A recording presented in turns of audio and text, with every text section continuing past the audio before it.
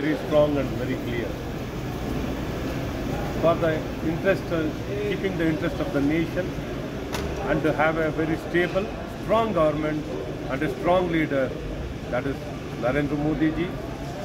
For the third successive tenure, he should be elected as the Prime Minister. For that to happen, we need to work unitedly in the state of Karnataka, forgetting about the past.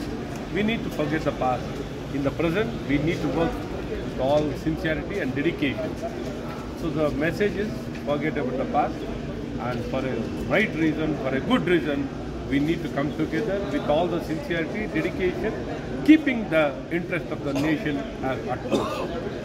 And the Congress should be our main and very clear target. For that to happen, we need to work together. So the message was very strong and clear, very well accepted.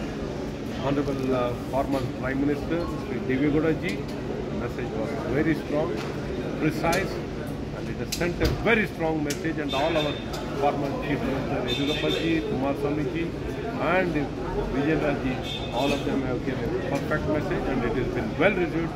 Probably this will give a very strong message to each and every party worker, former minister, former MLA, and present MLA. H.D. Devegowda-ji, while speaking, stated that we are very confident of winning 28 seats as well, and it will be a cakewalk for us if the BJP and the JDS at the grassroots level come together. Yeah, definitely.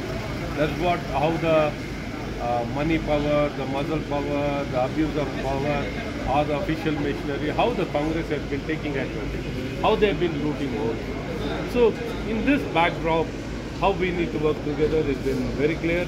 So, we are very confident that unity can change everything. Unity is everything. So, we should also be aware of the opponent's strength. Keeping that in mind, how strongly we can come together. Unity is everything. We are going to work unitedly, and the message is very loud and clear. Whoever is going to work against this alliance, definitely they will not be spared. Lastly, Chief Minister's son Yatindra has made a derogatory statement against the Union Home Minister Amit Shah. He's called him a goon, he's called him a rowdy as well, and he's again raked up the Godhra riots issue too in the Supreme Court. There was a clean chit which was given to both the Prime Minister and the Union Home Minister in this regard. But they're using derogatory and unparliamentary language again and again against both the Prime Minister and the Union Home Minister. How is the BJP as a party seeing this, and how will the state unit fight again? See, Dr. Yatindra, former legislator, son of the present Chief Minister Siddaramaiah. His statement is completely immature, irresponsible, and I think something wrong with it.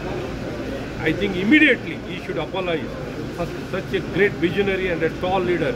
A person like him with a good qualification, good background, why is he making this kind of irresponsible, God only knows. Why has he become so desperate?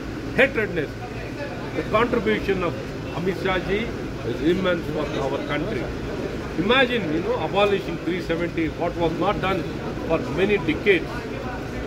That was the aspiration of each and every Indian for integrating the nation. Probably he's lost his mind. Dr. Yatindra, immediately he should apologize and withdraw the statement.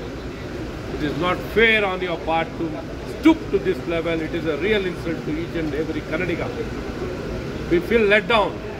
You being a Kannadiga, you might be a congressman, you might be in an opposition party. That doesn't mean you can make anything and everything statement against a tall leader. I condemn this entire statement.